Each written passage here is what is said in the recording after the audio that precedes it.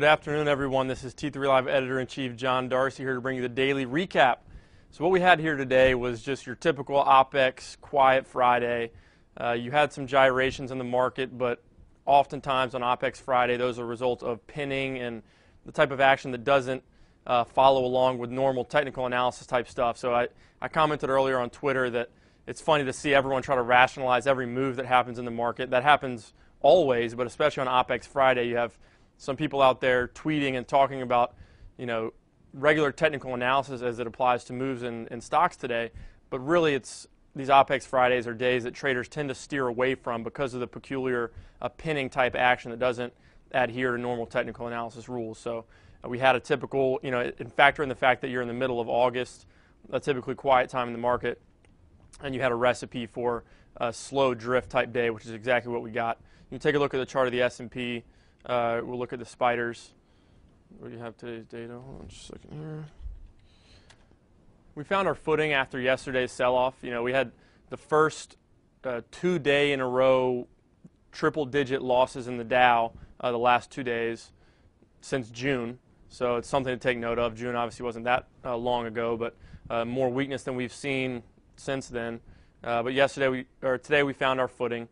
I wouldn't put too much significance into today's action, like I said, whether it was strong or weak. It's pretty indifferent right now, but I think the real follow-through, the real signs you'll see are next week to see whether we follow through to the downside additionally or whether we do get some sort of bounce leading up into that Fed September potential QE tapering rate decision. But the really interesting thing right now is all the headlines are about the Fed and will they taper in September, blah, blah, blah. And what we're really getting is a ton of mixed signals regarding whether or not the FOMC is going to do the infamous QE tapering. I'll go through a whole list of things. For example, this week we had some strong data. And strong economic data, the theory is that strong data means that the Fed will be more inclined to taper and to decrease their QE purchases. So you had that narrative. And then we had Bernanke come out following some data that came out, and he basically said that weakness in the labor market is understated, basically saying that the labor market is a lot worse than some of the data suggests. He also said that inflation is decreasing, which is not something they want to see. The Fed has been targeting certain levels of inflation that haven't really been hit, and they especially don't want to see inflation go down. So both of those comments from Bernanke would suggest that he's more dovish and less inclined to taper QE than I think the market is somewhat pricing in over the last few days. Then you had John Hilsenrath, who is the Federal Reserve's mouthpiece basically with the Wall Street Journal, come out and say he actually thought that Bernanke's comments were hawkish. He thought that it was basically Bernanke was saying that, yeah, they could taper QE, but rates are going to stay ultra low for a long-term period of time. So you had, competing voices. Usually Hilsenrath is, like I said, a mouthpiece of the Federal Reserve in the Wall Street Journal. So it was interesting to see those, the comments from Bernanke and the comments from Hilsenrath sort of cross paths a little bit. And then you had the reaction from the market would tell you that there's a little bit of mixed signals going on about whether or not the QE is going to taper. For example, you have bonds are weakening. You have the TLT. We can take a look at the chart of the TLT to give an example of that. The TLT is fading, which would suggest that the market is pricing in expectations of QE tapering and higher rates. And then you also have gold sending the opposite signal. So you take a look at the chart of GLD. The biggest price driver, bullish price driver for gold is QE tapering. So strength in gold would tell you that the market believes in what Bernanke said, that the market is interpreting his comments as dovish, interpreting his comments as we're not as likely to taper in September as most people think. So, I just listed about 6 or 7 things right there that you go back and forth, and they're telling you different things regarding whether or not the market expects the Fed to taper in September.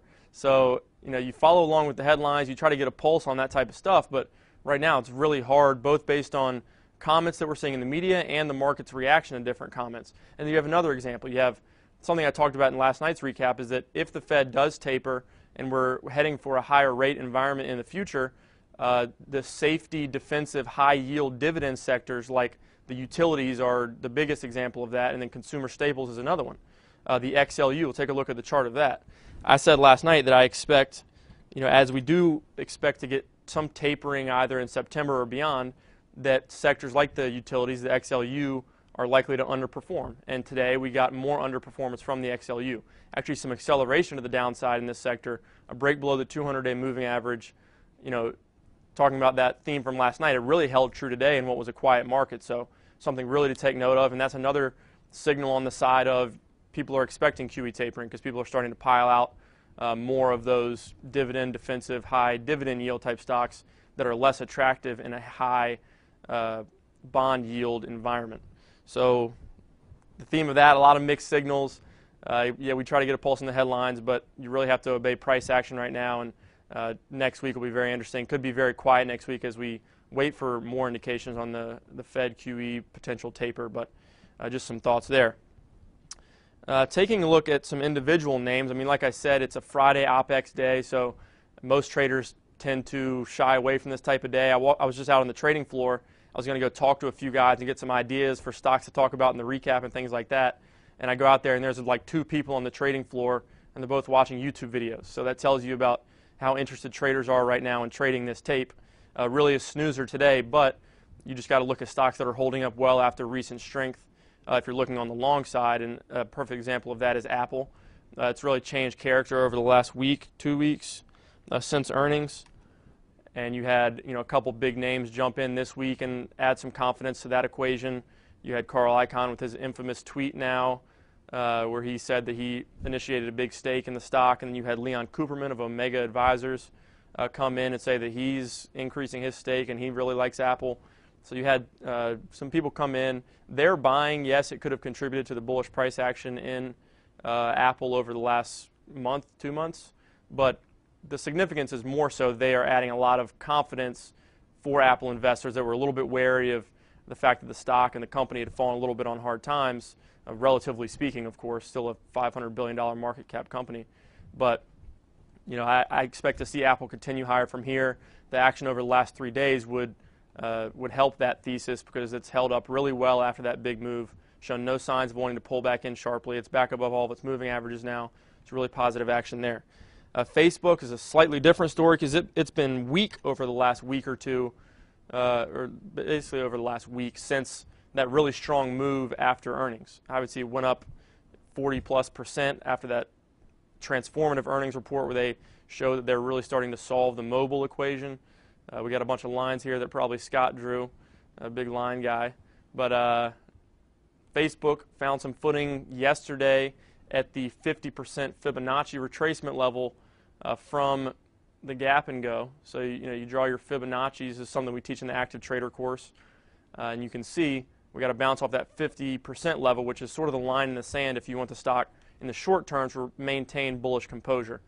And I'll get rid of this just so we can see the chart better now. But that's a level that people were watching. Whatever. You can still see the chart a little bit. Facebook, I think this one is poised to get back towards highs. I really do. I think that earnings gap and go was so disruptive that it really flipped the psychology of Facebook on its head. Whereas before you couldn't trust it after multiple day rallies to continue to the upside, I think now you can trust dips. And I think institutions are increasingly going to be looking for exposure long. Institutions love playing stocks that have a narrative, and right now mobile is a huge narrative that institutions are looking to get exposure to. And Facebook for the longest time was not part of that narrative. They were actually the opposite. They were someone that, yes, they have a lot of web traffic and all that, but they've been unable to solve the mobile conundrum. And this earnings report flipped that on its head, and it sounds like they have some stuff in the pipeline that's really promising. Not only are they finding success with putting ads in people's news feeds, they're able to charge higher fees for. They're talking about putting video ads in your news feed that could potentially add $6 billion in revenue by 2020. That was a Morgan Stanley estimate. And they're also talking about, or they are launching a mobile payments platform. Mobile payments is a huge trend as well that a lot of startups are trying to get into. So they're trying to create a mobile payment system that will rival PayPal. Basically, you can sign into your Facebook and your credit card and stuff is stored there, so you can more seamlessly pay for things on your mobile device just by using your Facebook account that's linked to your mobile. So a few things in the pipeline for Facebook to make it seem like they're starting to really figure things out aside from just the bullish price action that we've seen. My point is I think you can trust this on dips at key levels, yes. Fibonacci retracement levels are an example of that, something we teach in the Active Trader course. So Facebook, I expect to see it continue to the upside next week. That is barring a 1987 market crash like some people are talking about, which is a bunch of nonsense. But a couple other things. Another interesting point to note, or actually I'll talk about Tesla first. Tesla is a stock that obviously has been a darling of the market over the last few months. I first started talking about it in the 40s when it had that 50% short float. I said this is poised for a big move. I didn't think it was poised to go up to $150 a share. Full disclosure there. I thought big float, a really compelling story with the CEO, Elon Musk, now that he's a household name. And obviously they're doing big things in terms of revolutionizing the auto industry. But Tesla is one that has been a little bit quiet recently, but I expect it, after bouncing off the 21-day moving average today, to get a little bit more interest potentially. We talk about the 8 and 21 day as your gauges of short-term composure. Tesla yesterday bounced off that 21-day moving average, closed a little bit off its highs yesterday, but continued overnight, gapped up, but it was quiet during the session. This 8-day moving average is curling down now, so you have a tight little range here now to gauge your short-term composure for Tesla. You have support now at the 21-day moving average, and you have a little bit of resistance here at the 8-day potentially, so next week's action will be crucial. You can use those two levels as your points of reference in terms of managing risk on that trade. And the thing I was going to talk about, a more thematic type thing, is we've seen Europe really emerge over the last month and outperform other world markets significantly. It's one thing that Barron's actually got right. It was their cover, and various other people have talked about this potential theme about Europe maybe emerging from the ashes a little bit and starting to catch up to other world markets. Obviously, you had the huge run in Japan this year and a lot of volatility there. You've had really great performance in U.S. markets, and China's also found its footing a little bit. But sort of the forgotten continent was Europe, because they have all of their European debt crisis stuff and tons of challenges for them to work through. But it seems like all of that's calmed down a little bit. Bond yields have fallen in key countries that were really struggling. They've been able to find their footing and get some interest again. And the VGK is the ETF that you can track European markets. So you go to VGK, we can take a look at that chart. Acting really well. People talking fear-mongering in the U.S. about potential crash and this and that. I think some people perceive Europe as less overheated, obviously, than U.S. markets or even something like Japan. And it's sort of basing up here at a key level. We can zoom out a little bit just so you get some perspective on that. We'll even go to the monthly to get a good look. You see, U.S. markets trading at all-time highs and extending and overheated and all that. Europe's bounce back from the financial crisis really hasn't been all that potent. Yes, the VGK ETF has doubled since 2009, but you look in the context of the broader chart, not the snapback that you've seen, in some other world markets, and you're seeing sort of a little perk above a monthly base here that could take you back, if you're talking about resistance levels and technical analysis, up here to around 56, 57 on the VGK. And in particular, I think there's a lot of opportunities to play individual stocks in Europe. Exposing yourself to a broad ETF like this, there's not a ton of potential upside. A lot of people that are in the stock market, they're looking for bigger winners and more compelling individual stories. A stock that I love that it does have some correlation to broader European markets, but Siemens. It's a German company. If you want to play Europe, Germany is obviously a place that you want to be involved with because they have a rock-solid economy and all that. But Siemens trades at a significant discount to a lot of its peers in its industry niche, like an IBM or something like that. But you take a look at the chart of SI, Siemens, and people have been asking me on Twitter and things like that when I've expressed my bullish thesis on Europe. They say, what are some individual names you like there? And Siemens is one that I do really like. It had this gap down on this day, but it was able to recover from it, bouncing off the lows. So it's got a upper level flag here that's intact based on a snapback we saw from a big gap down. I believe that was on earnings for Siemens. It did hold its 200-day moving average. And you zoom out on that one, a compelling little setup. It looks a lot like the VGK. Like I said, it's correlated to broader European markets, which I'm bullish on.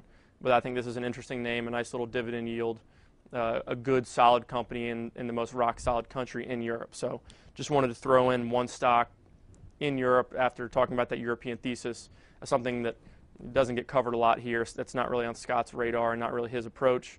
He's obviously mainly a technical guy, short-term guy, focusing on high beta stocks in U.S. markets. But that's about it for today's daily recap. Like I said, it was hard to really come up with a cogent thesis in terms of forming an opinion on the market in today's recap, because not only is today an OPEX Friday, it's the middle of August, slow trading. You have this big announcement that everybody's waiting on in September that's really, got everybody in pause right now and sort of in neutral.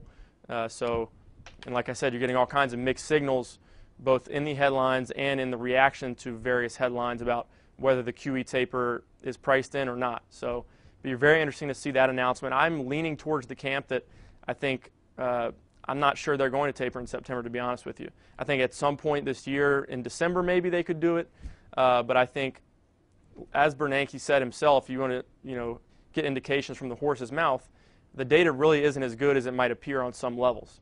The participation rate in the labor force is really, really low. Unemployment rate is hugely misleading. We've had some decent jobs reports, but the gains in the jobs market is just not anywhere near where they would want it to be if they're going to start pulling back on this really easy money, dovish monetary policy. So I think if there's going to be a surprise in September, I think it could be that they don't taper. But it's really a coin flip at this point. I have no intel on that, obviously. So just my opinion on that matter. But anyways, go out and enjoy the weekend. It's supposed to be a beautiful weekend in New York City. I'm headed out to Montauk to go fishing with the boys tomorrow, so excited about that. Never been to Montauk. I'm a southern native, so I haven't explored these parts a ton, but I'm going off on a tangent now. What I'm saying is enjoy this beautiful weekend, slow summer trading. This has been John Darcy for your daily recap. Have a good one.